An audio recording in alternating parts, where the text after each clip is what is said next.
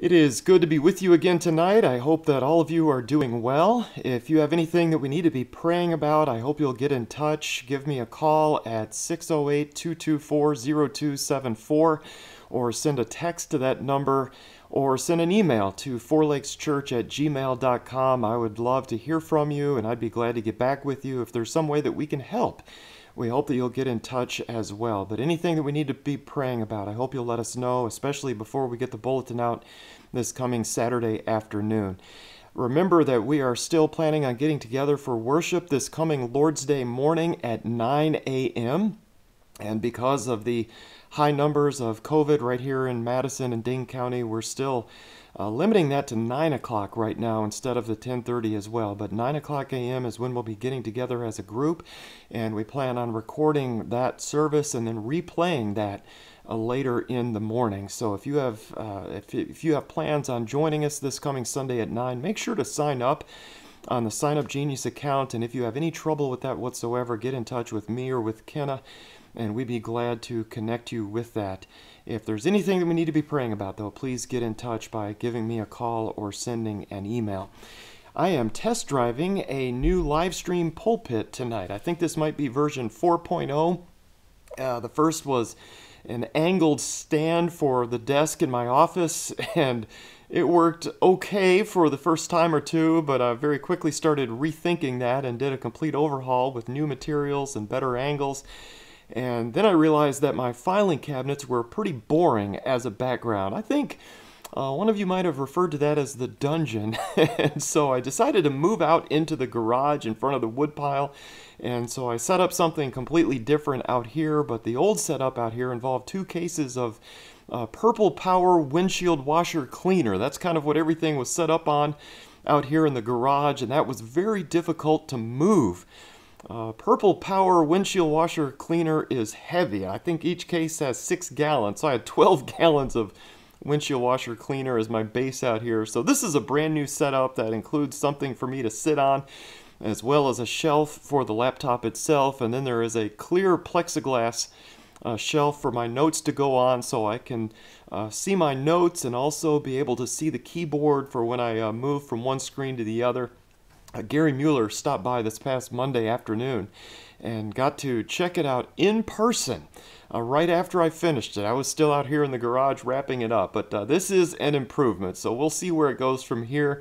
But it is much easier to move out of the way. That was my main goal in giving this upgrade, so that hopefully we can get at least one of our cars in the garage as the winter moves in on us, and makes it a little bit easier to do that. So that is my good news for tonight, just a little bit of a different setup out here. Tonight we get back to our study of the book of Luke, and our last study from Luke was way back on September 30th, so just over 2 months ago. You may remember that Josh then taught the book of Hebrews for 3 weeks as I was out visiting my sister in Washington State. And I'm thankful that he was able to teach in that way. And since then, we've been looking at some study guides to try to help get us ready and to train us and to give us some more tools for explaining the gospel to others. And so we've been doing that for about a month and a half now. But now we get back to the book of Luke. And so I hope it hasn't been too long. I hope you remember something from the book of Luke. By way of review, we know that Luke is a Gentile, which makes him very unique among the authors of the 4 gospel accounts. He is also a medical doctor. Later in the New Testament, Paul will refer to Luke as the beloved physician. And so Luke was a medical doctor. We also know he writes both Luke and Acts to a man by the name of Theophilus. And so Luke we might describe as volume 1, describing the life of Christ. And then Acts we might describe as volume 2, describing the growth of the early church. In the book of Luke, he makes a point of writing in chronological order. It is a well-researched account. He was not an eyewitness of the life of Jesus, but instead he talked to those who were, and he arranged those accounts in chronological order, making sure that everything was straight and organized in a way that we could understand it. And so Theophilus, we assume, was either some kind of a wealthy sponsor who made the book possible, maybe paid for Luke's time and his materials. Writing books was expensive in those days. Either that or Luke was writing to Theophilus as a potential convert to the Christian faith. And so this was like a document intended to convince Theophilus of the truth of the gospel message. So he makes a point of writing in chronological order. And in doing the book of Luke and in writing the book of Acts, he includes a number of people who were often overlooked and sometimes neglected or oppressed in the ancient world. Women and widows and Gentiles and Samaritans and other foreigners, as we might say, outside of the Jewish circle of friends. And he includes a number of the sick and also those who were poor, and he emphasizes them in a way that lifts them up and brings them honor. And so if you were in one of those categories, Luke has a way of appealing to you. We left off 2 months ago, right as we started looking at the last week of the Lord's life. The last week right before the crucifixion. Sometimes people will refer to that as the Passion Week, the week of the Lord's suffering. And so that's where we left off 2 months ago. And in that last class back on September 30th, we had the parable of the nobleman and the minas. And the nobleman was that guy who leaves town to receive a kingdom. And on his way out of town, he leaves one mina with each of his 10 servants. And when he finally gets back, he demands an accounting. And one servant has turned his 1 mina into 10. That man is then given 10 cities to rule, because obviously he's doing very well at managing resources and people. And one servant has turned his 1 mina into 5. And so he's also a very good manager, but not quite as good of a manager as the one who turned his 1 into 10.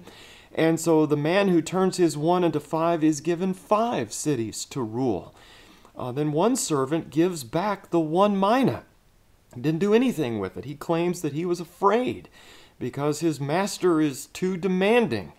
And so his mina is taken away and is given to the 10 mina man.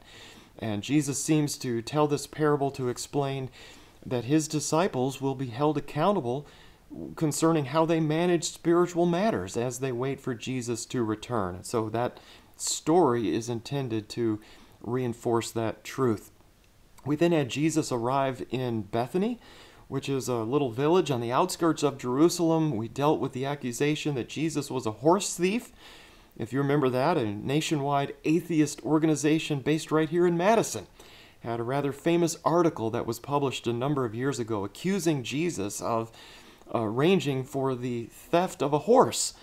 And so we dealt with that accusation a couple months ago, and then we have the Lord's triumphal entry into the city of Jerusalem on that colt, where he weeps as the city of Jerusalem comes into view. And in that context, he predicts the coming destruction of Jerusalem by the Romans, the siege that would take place 40 years later in 70 A.D.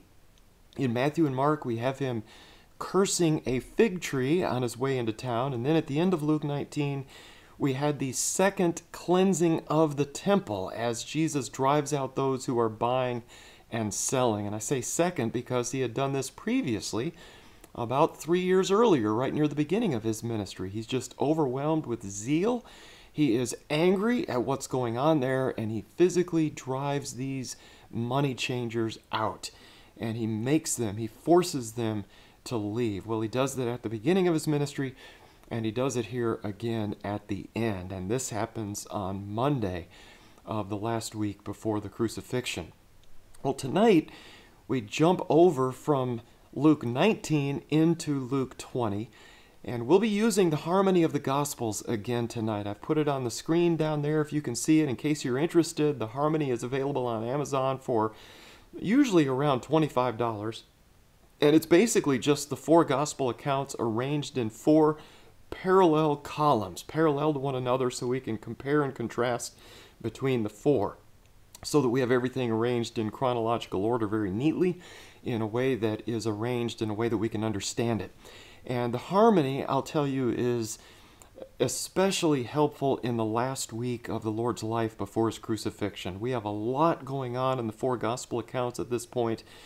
Most of the book of John gets added in here, and so the harmony is especially helpful with all of this.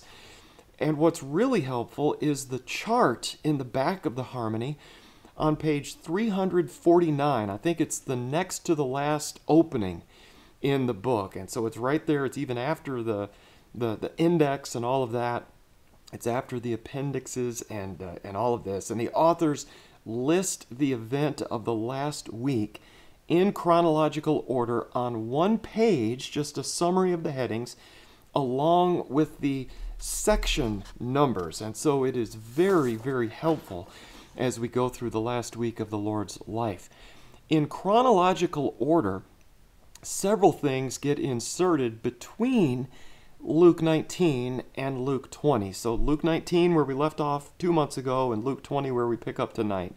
A couple things get inserted here, starting with John 12, 20 through 50. And that's where a group of Greeks come to Philip. That's interesting to me. Philip has a Greek name, and so they see an opening there. Maybe he's like us, and so they jump in there, and they come to Philip, and they say, "Sir, we wish to see Jesus." Maybe you're familiar with that little quote, "Sir, we wish to see Jesus." Most of you don't know this, but when my parents first moved to Madison a number of years back, Dad wanted something to put his songbook on whenever he would lead the singing on a Wednesday night. And so it wasn't really appropriate to use the pulpit up front. On Wednesday night, we feel so disconnected from everybody else if we're standing way up there. So Dad wanted something, and so I built a little pulpit that hooks over the back of the pews. Some of you may have remember seeing this on a Wednesday evening. And so we built something that hooks over the back of the pews so you could put it halfway back and kind of be where everybody is. And very few of you know this, but on top of that pulpit, I wood burned this quote from John 12:21. The quote from the Greeks who came to Philip, and they said, "Sir, we wish to see Jesus." And so on top of that pulpit, that's what it says, "Sirs, we wish to see Jesus." And obviously it is completely yanked out of context. There's no context on the top of the pulpit there, but it is a good reminder. And so whenever somebody stands behind a pulpit at church, the people in the audience want to see Jesus. And so that's a reminder to whoever uses that pulpit. The people want to see the Lord. And so this gets inserted between Luke chapters 19 and 20, that little incident. Then we also have the reaction to the dead fig tree. As I mentioned just briefly before, you may remember on his way back into town, Jesus curses the fig tree because it didn't have any fruit. Well, as they're going back into town the next morning, the apostles notice that the tree is completely dead. It's totally withered. So the day before, it had a lot of green leaves, but no fruit. Jesus curses it. And now they come back the next day, and the tree is dead. It is crispy. And so Jesus then gives an explanation, and he teaches a lesson about prayer. When we pray, God listens. So Luke totally ignores this, but that account is found in Matthew and Mark. So in chronological order, the Greeks asking to see Jesus and the explanation of the dead fig tree get inserted here. So I hope this makes sense. This brings us up to speed. We are now ready tonight for Luke chapter 20. So if you have your Bible, I hope you will look at it with me. Luke 20, verses 1 through 8. And for those of you who are joining us online, we've got it up on the screen there. Luke 20, verses 1 through 8. On one of the days while he was still teaching, the people in the temple and preaching the gospel, the chief priest and the scribes with the elders confronted him. And they spoke, saying to him, "Tell us by what authority you are doing these things, or who is the one who gave you this authority?" Jesus answered and said to them, "I will also ask you a question, and you tell me. Was the baptism of John from heaven or from men?" They reasoned among themselves, saying, "If we say from heaven, he will say, 'Why did you not believe him?' But if we say from men, all the people will stone us to death, for they are convinced that John was a prophet." So they answered that they did not know where it came from. And Jesus said to them, "Nor will I tell you by what authority I do these things." All right, on the timeline, we are now on Tuesday morning of the last week before the crucifixion. And as Jesus is teaching there in the temple in Jerusalem, what happens? Well, the chief priest and the scribes hear Jesus teaching, they see what he's saying there, and they challenge his authority. Basically, the leaders come in and they're saying, "Who do you think you are? Who is giving you permission to say things like this?" And so they confront Jesus in verse 12. "Tell us by what authority you are doing these things, or who is the one who gave you this authority?" Usually, as I understand it, scribes back then taught almost like somebody would write a term paper today. They would quote others, and they would give footnotes. I know today a lot of times as we're preaching, at least I don't preach as I'm giving a term paper. I don't give you footnotes and have little, according to so-and-so or whatever. But usually when rabbis would teach back then, they would say, according to Rabbi so-and-so, this, and this. And then according to this other rabbi so-and-so, this, and that, and so on. Well, Jesus comes in, and he doesn't teach like this. He is completely different from the teaching style of anybody that they were familiar with listening to. So others didn't teach like this. Jesus was completely different. You may remember at the end of the Sermon on the Mount that he was teaching them as one having authority, not as one of their scribes. And so the scribes didn't come across as having authority on their own because they were always quoting somebody else. Well, Jesus didn't do that. Jesus was different. He didn't quote others to establish his authority. No, he was his own authority. And so when he shows up teaching like this in the temple, when he comes in turning over tables, being physically violent in this way, the people in charge of the temple, they want to know, who in the world do you think you are? Who gave you permission to do these things? By what authority are you teaching? Who do you think you are? We have this chain of command here in the temple, and you are not in it. And so they're challenging him on his authority. However, instead of giving them a direct answer, notice in this passage that Jesus, as he often does, answers their question with another question. And so he is making them think. And he wants to know, was the baptism of John from heaven or from men? And by asking this question, he puts them in a very difficult position. They are stuck. And so they confer among themselves. They consult with one another.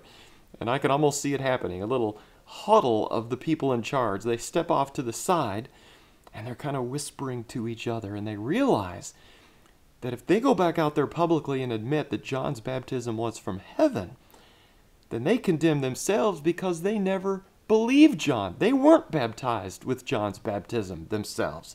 They thought John was a renegade. They thought John was a lot like Jesus here. On the other hand, if they admit that John's baptism was from heaven, they condemn themselves because they never really believed him. On the other hand, if they say John was just making stuff up like they really believe that he was from men, then they're in trouble with the crowds because most of the people respected John as a prophet. And so instead of going in one of two very difficult directions, they're in a spot where they can't win here. And so instead of coming down on one side or the other, they take the complete cowardly way out, don't they? And they just refuse to answer. We don't know. We don't know where John got his authority. And so Jesus responds, nor will I tell you by what authority I do these things. So it's not that Jesus was scared to answer, but he was making a point. Everybody with an honest heart would have seen that Jesus is speaking the truth here, and that the chief priests and the scribes, they're the ones who are trying to suppress the truth, and they're being dishonest with what the crowd knows to be the truth. Well, at this point, Matthew includes a parable that's only found in Matthew. So right here at this point, we would inject Matthew 21, 28 through 32. And that's a short question about a man who had two sons and asked them to go work in the vineyard. If you remember that, this guy says, okay, sons, please go work in the vineyard today. And if you remember that little short story, one agrees, but didn't go. And the other one said he wouldn't go, but later he changed his mind and he did go work in the vineyard. And Jesus wants to know which of the two did the will of his father. And the religious leaders answer correctly, the latter, the one who first refused, but later went and did the work that the Father requested. And Jesus says, truly I say to you, that the tax collectors and the harlots will get into the kingdom of God before you people. So that right there is a huge, huge insult, and that's where that gets inserted. It was totally true, but it obviously would have made these people incredibly angry that the tax collectors and the prostitutes would get into the kingdom of heaven before they would. They are more righteous. The tax collectors and the prostitutes are more righteous than these people are. Well, that goes right here. As we look at what happens next here in Luke 20, I want us to think about Jesus as the Lamb of God, about to be sacrificed on the Passover on this coming Friday. Back in Exodus 12, leading up to the first Passover, you may remember the people were to take the lamb into their own home on the 10th of the month until it was to be sacrificed on the 14th. And in that time, they were to get to know the lamb. They were to become familiar with it. This was to be personal to them. And basically in that time period, they were to make sure that the lamb was completely perfect. In a sense, that is what is happening here in Luke chapter 20. They don't realize it at the time, but the religious leaders are examining Jesus, trying to find a blemish of some kind before he's sacrificed. And the timing fits. Remember, this is Tuesday. And so they are examining Jesus, doing everything possible to find fault. Tuesday, Wednesday, Thursday, and Friday. But the examination goes both ways, doesn't it? Because Jesus is also examining them and showing that they, in fact, are the ones who are in need of a sacrifice. So this leads us to the next parable that is found in Matthew, Mark, and Luke. And this is Luke chapter 20, verses 9 through 19. So let's look together at Luke 20, verses 9 through 19. And he began to tell the people this parable. A man planted a vineyard and rented it out to vine growers and went on a journey for a long time. At the harvest time, he sent a slave to the vine grower so that they would give him some of the produce of the vineyard. But the vine growers beat him and sent him away empty-handed. And he proceeded to send another slave, and they beat him also and treated him shamefully and sent him away empty-handed. And he proceeded to send a third, and this one also they wounded and cast out. The owner of the vineyard said, "What shall I do? I will send my beloved son. Perhaps they will respect him." But when the vinegrower saw him, they reasoned with one another, saying, "This is the heir. Let us kill him, so that the inheritance will be ours." So they threw him out of the vineyard and killed him. What then will the owner of the vineyard do to them? He will come and destroy these vinegrowers, and will give the vineyard to others. When they heard it, they said, "May it never be." But Jesus looked at them and said, "What then is this that is written? The stone which the builders rejected, this became the chief cornerstone. Everyone who falls on that stone will be broken to pieces, but on whomever it falls, it will scatter him like dust." The scribes and the chief priests tried to lay hands on him that very hour, and they feared the people, for they understood that he spoke this parable against them. What an amazing story. And so we have a man planting a vineyard. He rents it out, and the renters refuse to pay the rent by not sharing the produce. It happens, though, doesn't it? This happens sometimes. Sometimes renters don't pay the rent. Often it's because of some financial hardship. Maybe they lose a job. Maybe there is some medical situation.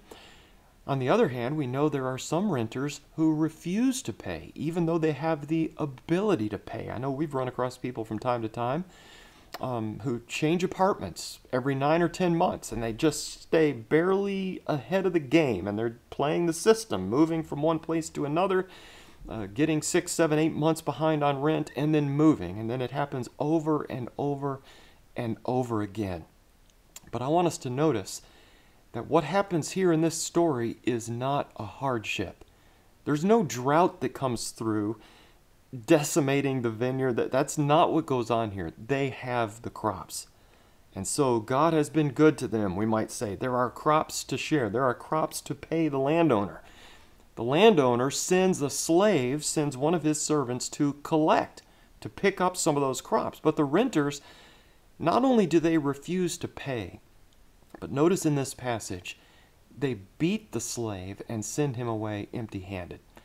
So they don't just say, sorry, we don't have it, or we're not paying, but they're actually physically violent. And the same goes for the second and the third. They beat them, they treat them shamefully, they wound, they cast out. That is, they throw them physically, violently out of the landowner's own vineyard. This is his property. They're only borrowing it for a season. Well, as a last resort, the landowner sends his only son. And it's ridiculous, isn't it? That is not the way this would go down in real life, but this is a story Jesus is telling to make a point. And so in the story, the landowner hopes that they'll respect the son. But of course, as we know, they don't. And instead, they figure that since he's the heir, since he's in line to inherit this vineyard, if they kill him, then they'll inherit the vineyard instead. That's not the way it works, though, does it? Renters do not inherit the house that they're renting if the landowner dies. This is not the way it happens. This is a ridiculous picture.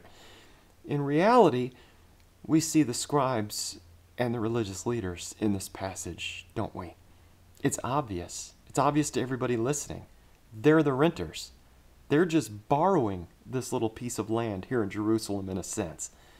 But they're the ones making up the rules. They're the ones abusing the prophets. They're the ones who murdered John the Baptist, trying to personally inherit God's kingdom by force. But that's not the way this works. Outwardly, those who hear this parable react with shock. In verse 16, may it never be. Oh, we're fainting. I can't believe this terrible thing is happening. I think of the prophet Nathan telling the story to King David, the story about the rich man stealing his neighbor's pet. David was irate, wasn't he? This man deserves to die. David is about to whip out his sword and do it himself. And yet he's also guilty. It was spoken against him. Well, the same thing happens here. Those who are mad are those who are guilty. And so Jesus comes back with this quote from Psalm 118. The stone which the builders rejected, this became the chief cornerstone. By the way, the all caps here is not shouting. I know I pointed that out before. Let's just make sure we're clear on the formatting note. Today, when we see somebody communicating in all caps online, that's the equivalent of shouting. Jesus is not shouting here. I guess he might be shouting, but that's not the point. This is a formatting note by the translators. Most of us have it formatted in this way. But this indicates that this is a quotation from the Old Testament. And I would emphasize this is not just some random passage. But Psalm 118 was known as being a psalm about the Messiah. It was a messianic psalm. This was all about the Messiah or the Christ. This is the psalm, the same psalm that the people shouted out as Jesus entered Jerusalem 2 days earlier on Sunday morning. Back in Luke 19, verse 38, as they quoted from Psalm 118, verse 26. And here Jesus is now quoting it again. And you know the leaders heard it the first time. And you know they were mad about it the first time. And so here he throws it back into this argument. And Jesus is applying it to himself. He's bringing on his own crucifixion in a sense. And so by quoting Psalm 118, Jesus wants them to think about this. Think about this concerning me, he's saying. It's the picture of stonemasons constructing a building. Some of us may be aware that the word referring to Jesus as a carpenter, when I think carpenter, I think 2x4s and nails and hammers building a house. And that is certainly a possibility. That kind of sounds strange, doesn't it? You can't have a certain possibility. But it's a possibility that Jesus was a wood, hammer, and nails kind of carpenter. As I understand it, though, in the Greek language, it could also refer to somebody who made things out of stone, a stone mason. So it's possible Jesus worked with wood, but it's also possible he worked with stone. And so there are a couple possibilities there. So I find that interesting. But Jesus is applying this to himself. And it's the picture of stonemasons constructing a building. And of course, they have all their building materials laid out. They got this pile of stones that they've collected for this project. And there's this huge kind of awkwardly shaped stone. It's not square, it's not a cube, and so it's kind of hard to work around, and so they set it aside and they think we'll never fit this in. There's no way we could ever use this. And yet as they work on the building, as they get near the end, they finally realize the spot that we have left, it was made for this stone that we laid aside at the beginning. And so this rejected stone ends up being something of a keystone. You know, the keystone at the top of an arch that holds everything together. This weirdly shaped stone that we set aside thinking we would never use, that ends up being the most critical stone in this entire project. That's Jesus. And that's what Jesus is saying here. He is the stone that the builders rejected, but he's actually the chief cornerstone. He is the key to everything. Over in Matthew's account, in Matthew 21:43, Jesus goes on to say, "Therefore I say to you, the kingdom of God will be taken away from you and will be given to a nation producing the fruit of it." It's pretty obvious, isn't it? God's kingdom will be taken away from these Jewish leaders, the hypocrites, and it will be given to the Gentile people. And in fact, Matthew goes on to say in Matthew 21:45, "And when the chief priests and the Pharisees heard his parables, they understood that he was speaking about them." And so there is no doubt whatsoever. And Luke, notice, says something very similar in verse 19, there at the end, by saying, "And the scribes and the chief priests tried to lay hands on him at that very hour. And they feared the people, for they understood that he spoke this parable against them." Cowards. Once again, they saw Jesus needed to die. It was just a matter of time. They needed an excuse to do it. They knew they couldn't get away with it here without the people killing them first, because Jesus was so much respected by the crowd. So that's where we are at Tuesday on the week of the Lord's crucifixion. In Matthew, we have a bonus parable thrown in here that's not found in the other accounts, the parable of the wedding invitations. And that's in Matthew 21, 1 through 14. Jesus compares the kingdom of heaven to a king who gives a wedding feast for his son. He sends out invitations, but nobody comes. How embarrassing is that? Totally unlikely scenario. Everybody wants to go to the wedding of a king's son. So the king sends out wedding invitations and nobody shows up. So it's a bizarre picture. And so he sends out slaves with a reminder. Remember, my son's wedding, it's right here, and nobody's showing up. Remember, second invitation, nobody cares, nobody listens. They ignore that invitation. In fact, they even mistreat and kill some of the slaves who delivered the invitation. So it's bizarre to be invited to a wedding feast and to kill the person who gives you the invitation. I mean, at the very least, you get good food out of a wedding, oftentimes. But that's what's going on with Jesus here. He comes with good news, but he's about to be murdered. In fact, just 4 days later.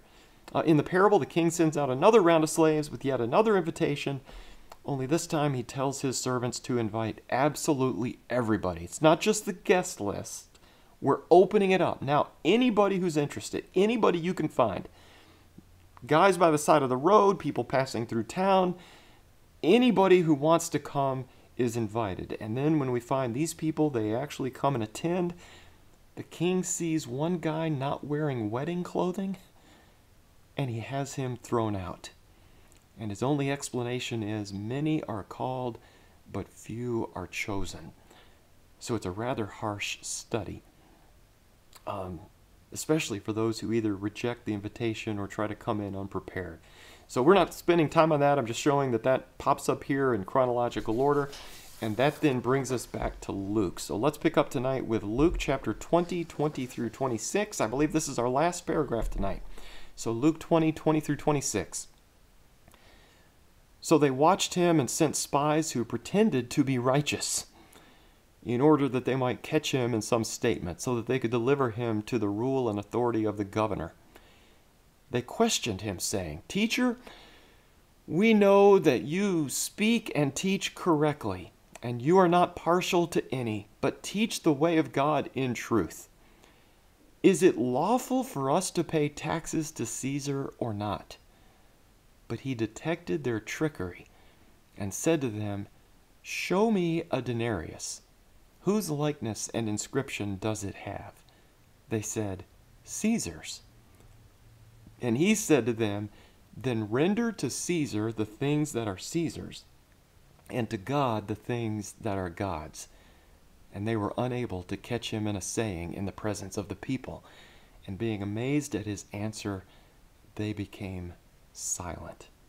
So notice, in response to these parables Jesus has been telling, the religious leaders are now keeping a very close eye on Jesus. They're even sending spies to try to catch him in something, to try to trick him up, to say something unpopular. And at this point, they're gathering evidence so that they can bring charges before the governor. So they've decided Jesus is going to die. It's just a matter of how and when. We just got to make it happen. We just got to find some way of doing it.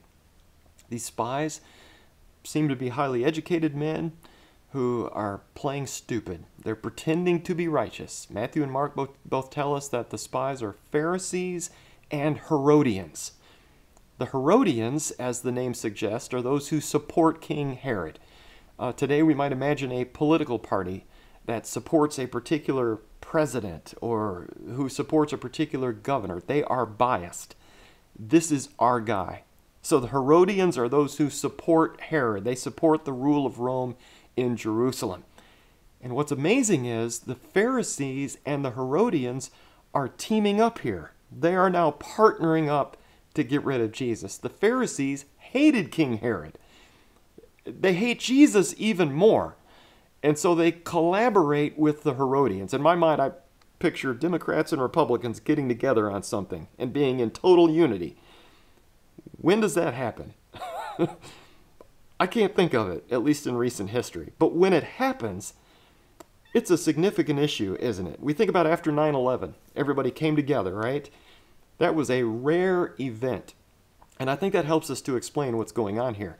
The Pharisees and the Herodians are teaming up only because, not because they really agree with each other, but because they hate the Lord so much. They put aside everything else that they disagree with each other on. And that helps to explain what's going on next. Notice these men start praising Jesus. You're such a great teacher. So they're trying to lower his defenses. We're on your side. You're a great teacher, Lord. You are impartial. You see the Lord's truth and you teach it no matter what, and so on. And then only after this praise, they spring it, don't they? Is it lawful for us to pay taxes to Caesar or not? What are they doing here? They're setting Jesus up to give an answer that makes either somebody or everybody mad. If he says, yes, pay your taxes, well, he makes the people mad because nobody likes paying taxes, especially to the Roman government. On the other hand, if he says, nope, nobody needs to be paying taxes, well, who does he make mad then? Herod, the Romans, everybody. That gives the Romans an excuse to come in here, and then the Romans end up executing Jesus, and the Jews don't have anything to do with it. They can just step back and watch it happen. So there's no good answer for the Lord to give here, at least as they see it. We've got him. But instead of giving an unpopular answer, Matthew tells us that Jesus perceives their malice. Jesus, knowing their hearts, he can see right through these people, and he sees what they're doing. He sees it coming. Mark tells us that he knows their hypocrisy. He knows their hypocrisy. He knows our hypocrisy. Luke tells us that he detected their trickery. And so he can see through their fake compliments. Therefore, Jesus turns it back on them. And basically, he has them give an answer. Show me a denarius. whose likeness and inscription does it have? They answer, Caesar's. Just a note here, the most devout Jews would have seen the image of Caesar on a coin as being idolatry, the worship of an idol. Remember, I think it was the second of the Ten Commandments said, you shall not make for yourself an idol or any likeness of what is in heaven above or on earth beneath or in the water under the earth. And so it's interesting that these people are still able to rustle up a coin right there in the middle of the temple, isn't it? For them, it was a sin to have a graven image of anything. And yet Jesus says, show me a denarius. And these guys are like, oh yeah, right here. Let me see how he exposes them right there. These people trying to make this point whip out a denarius. And so they're violating their own rule right here, right there in the temple. So we have this idolatrous coin with them. So a bit hypocritical for them, but they apparently whip it out. They admit that it has the image of Caesar on it. And Jesus responds, then render to Caesar the things that are Caesar's, and to God the things that are God. I don't know about you, but personally, I've always focused on the Caesar part of this. Since the coin has the image of Caesar on it, ultimately that coin needs to make its way back to Caesar. And that's true. That's an awesome point. It answers the question. But I've also realized over the last few days that rendering to God the things that are God's is also really important here. And the reason I say that is these people had not really been giving to God the things that are God's, have they? Because of the money changing in the temple and through their hypocrisy, these people are cheating God out of the pure, undefiled religion and worship that is rightfully His. And so both parts of Jesus' answer here are truly important, the Caesar part and the God part. The Caesar part takes care of the tax question. The God part nails these people over how they'd been cheating God by not giving Him what is rightfully His. Of course, in verse 26, the people are amazed that they're proud that somebody finally stood up to these people. The leaders have nothing at this point. They've exhausted their final option, and they cannot answer, and so they become completely silent at this point. And this brings us to a good place to end tonight. Thank you again for being with us tonight, either online or on the phone. Make sure to send me any prayer concerns so I can get those in the bulletin. And next week, let's come prepared for our study by reading the rest of Luke chapter 20. So next week, we'll focus on Luke 20, verses 27 through 47. Tonight, let's close by going to God in prayer. Our Father in heaven, we have come together tonight to see Jesus. And we're thankful for what we've seen through the eyes of Luke, your servant. We've seen your Son demonstrate that your wisdom is truly amazing in every possible way. The stone that the builders rejected is truly the chief cornerstone, the foundation, the critical piece that holds everything together. Thank you for allowing us to study in this way, just as those Roman roads made it possible for the early church to reach out in ways that had never been possible before. So also we are thankful tonight for the internet, as imperfect as it is, and we're thankful for this opportunity. Thank you for loving us. Thank you for being patient with us. Thank you for forgiving us. Thank you for making us a part of your family. We come to you in the name of Jesus, your Son, our Lord and our Savior. Amen.